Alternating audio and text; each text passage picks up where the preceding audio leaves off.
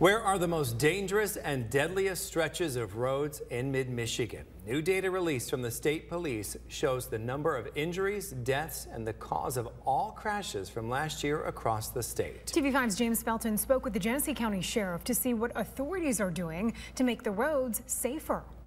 One fatality or one massive injury is one too many, but it's a reality, and all of us need to be a part of the solution. Genesee County Sheriff Chris Swanson reacting to the latest traffic crash statistics released by the Michigan State Police. In 2022, there were 10,181 vehicle crashes, 2,980 injuries, and 50 fatalities in Genesee County, a slight drop from the 2021 totals.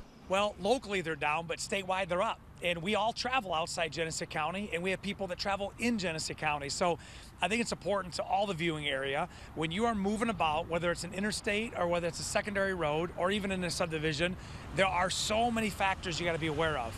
Genesee County had the highest number of crashes, injuries, and fatalities of any county in the TV5 viewing area. Swanson tells us his office is doing what it can to bring those numbers down. And even right where we are right here on Saginaw Street, we were having an epidemic of people running red lights and stop signs. You got to stop those people. Because if somebody is allowed to do that, they're going to do more and more and more. It doesn't mean that everybody's getting a ticket. It just means that, hey, you're going to be held accountable, so change the behavior. Swanson is quick to point out it will take all of us doing our part on the roads, telling us one car crash is one too many. There's victims out there that are suffering in hospitals right now that are victims from crashes, or even the ones that are at fault. Don't ever take for granted that, we've been driving forever. This is what I do. All of us need to be vigilant. Reporting in Genesee County, James Felton, WNEM TV5.